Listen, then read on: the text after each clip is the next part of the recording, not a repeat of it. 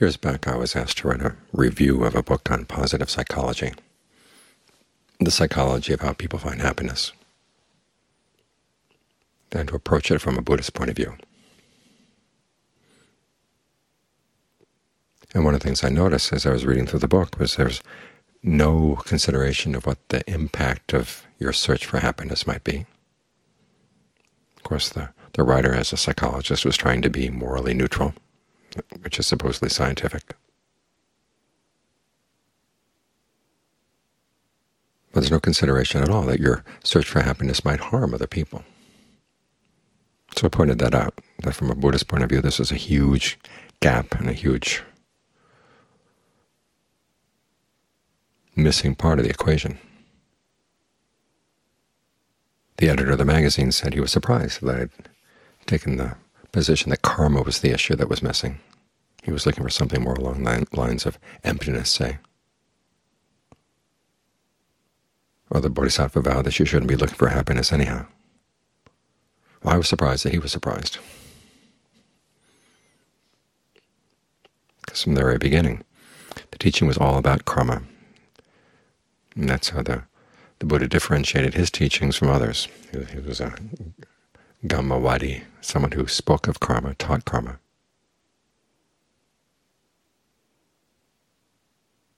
This relates to another surprising incident. I was another time asked to give a talk on karma to a group of meditators, to talk about the relationship between karma and meditation.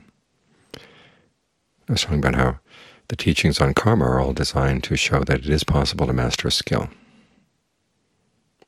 If karma, at least as the Buddha taught, if karma were totally deterministic, there'd be no reason to teach at all.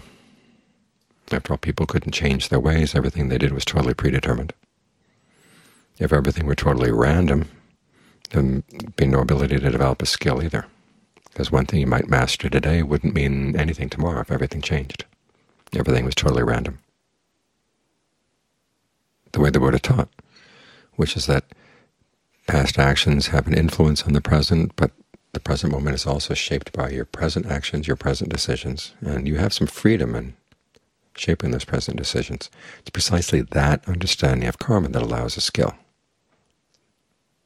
allows you to develop skills. And I kept getting blank looks. I found out later this group of people have been taught that meditation was not about doing anything at all. You're not supposed to do in meditation, you just be. But that sets you up for all kinds of problems. Because if you're going to understand concentration as you attain it, you have to understand it as a kind of action. Otherwise you hit some non-dual states and you think you've run into the non-duality at the basis of all reality. And then you get stuck. But if you see that even non-dual is a perception, it's a fabrication, it's an action, then you can take it apart. So the teachings on action, on karma, really are relevant to how we meditate. First, just the basic principle of developing a skill. You look at your actions and notice the effect that they have, both immediately and long-term. Think of the Buddha's instructions to Rahula. Before you act, ask yourself, what's your intention? Because after all, the intention is the karma, determines the quality of the karma. If it's going to harm anybody, don't do it. If it harms yourself, harms others, don't do it. While you're acting, look for the results that are coming immediately, because sometimes some of the results do come right away. You put your finger on a stove and it's not going to wait until the next lifetime before it burns. Other times, though, you won't see the actions until a later time, so you've got to look for those long-term results too. If you see that it was a mistake, if you see it was a mistake while you're doing it, you stop. If you see it was a mistake after you did it, you resolve not to repeat that. And that's how you learn. That's how you learn any skill.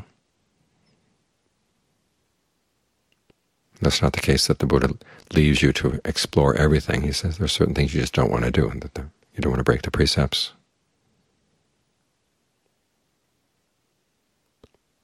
You don't want to engage in the wrong speech, not only of lying, but also of divisive speech, harsh speech, idle chatter. And you avoid greed, ill will, and the view that karma, your actions don't make a result, don't make a difference. Those things you don't have to test, just use them. But you find there are a lot of other things that you have to test and practice, as you get more and more sensitive to the impact of your actions.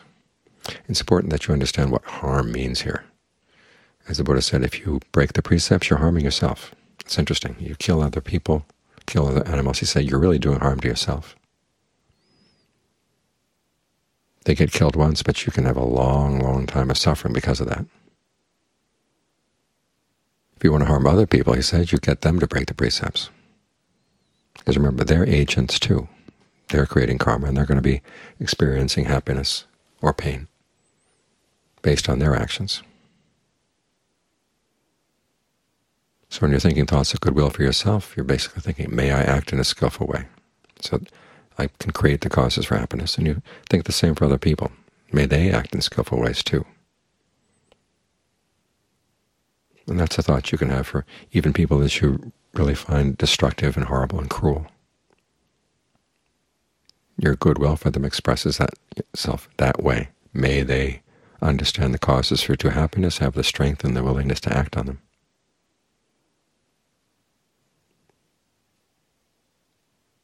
So, but the important principle is that you're working on skills, learning how to be more skillful in how you do things, more skillful in how you say things, more skillful in how you think, how you order your mind. And this is where karma comes into the meditation. Particularly when you engage in directed thought and evaluation. Some people say that when you get into the first jhana, the directed thought and evaluation is just kind of unfortunate, wobbly, or unsteady part of the concentration. But actually it's the work of right resolve. And the Buddha said noble right resolve is the directed thought and evaluation in your concentration. And what are you evaluating? You're evaluating your actions. You sit here and you choose to focus on the breath. That's an intention right there. And the next question is, how do you maintain that intention? How do you keep supporting it with other skillful intentions? And this is where you have to deal with the different techniques of how you get the mind to settle down, how you focus on the breath, how you focus on the parts of the body, whichever topic you choose as your theme. And then you make adjustments, both in the mind and in the theme, so that they fit snugly together. And then do your best to maintain that, to keep an interest in that. Learn how to ask questions about what you're staying with.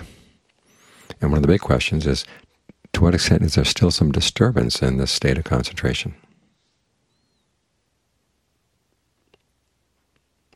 Then you notice that the disturbance is in what you're doing.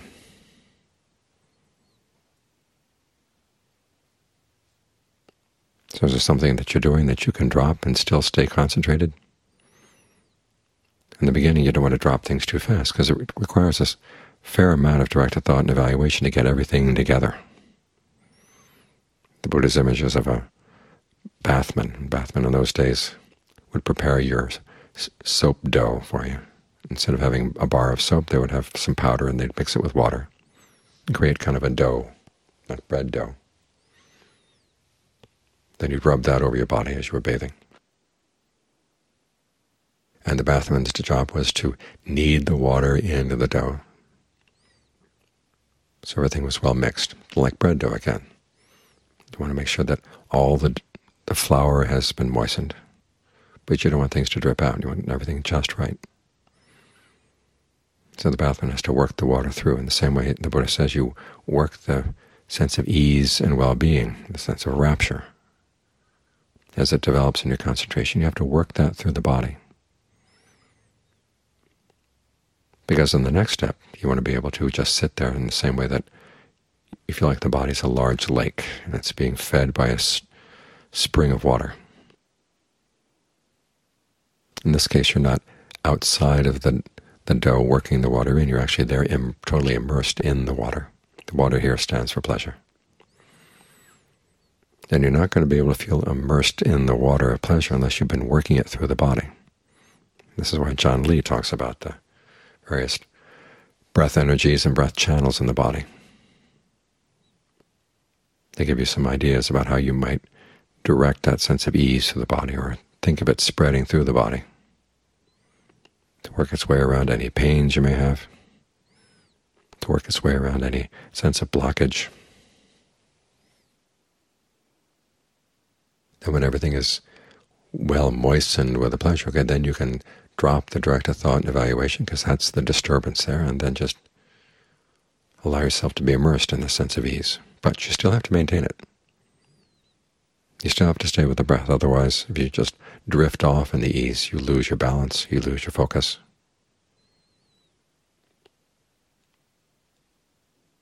And either you just kind of sit there without any real clarity or alertness, or you lose the concentration entirely. So there's still a certain amount of tension in the meditation that requires you to keep the object in mind. Remember, you've got to maintain that intention to stay here with clarity.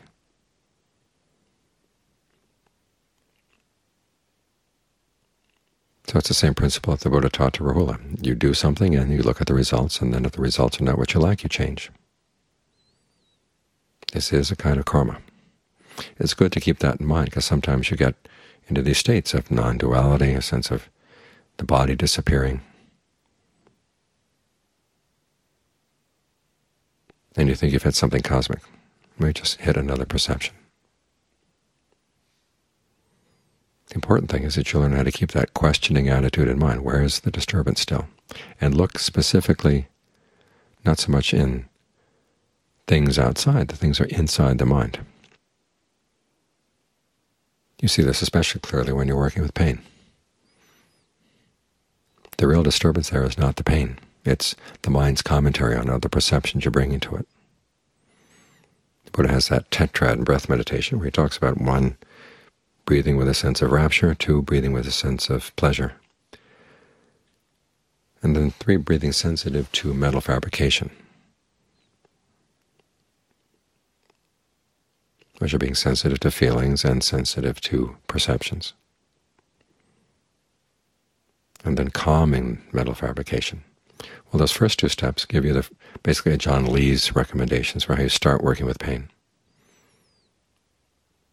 There may be pain in one part of the body, but you focus on getting a sense of ease and well-being in another part of the body.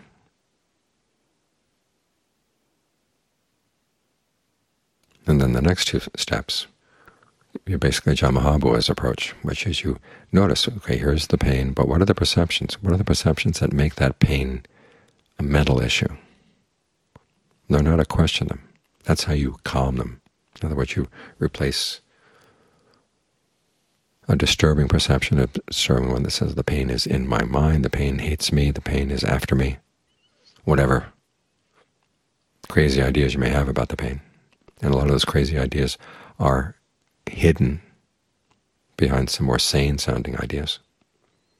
But even the idea, okay, that the pain has invaded your leg. Your leg is still a leg. The pain is something that's coming and going, but it's something different. If you can learn how to use that perception is calming. The mind can then stay with the pain and not feel pained by it. So here again, it's a question of your actions, those perceptions that you choose. They're determining whether you're going to suffer from things here in the present moment or not.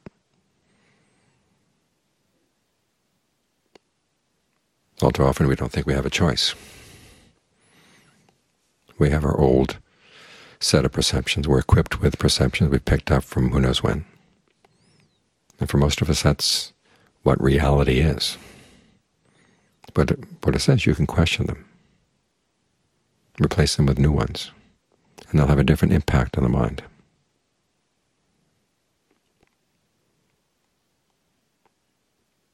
So in all these ways, you have to keep remembering, as you meditate, you're engaged in karma, you're engaged in actions. And there are things that you can do more skillfully. You'll give it results in the immediate present and results on into the future.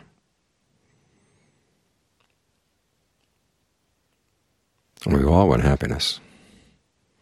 But our problem is that we act under the influence of ignorance. We don't see how our perceptions and how our thoughts are shaping reality. All we see is the product. We don't like it. Sometimes we like it, sometimes we don't, but it seems to be like a crapshoot. You never know what's going to come up. It's because you're not paying careful attention to what you're doing. Working from your physical actions on into your verbal and then into your mental actions. But the meditation gives you a sensitivity to those mental actions. And also, the teaching on karma reminds you that you can change what you're doing right now. You do have that freedom of choice. And the meditation, by making you more sensitive, more mindful, more inquisitive, puts you in a position where you can take more and more advantage of that freedom.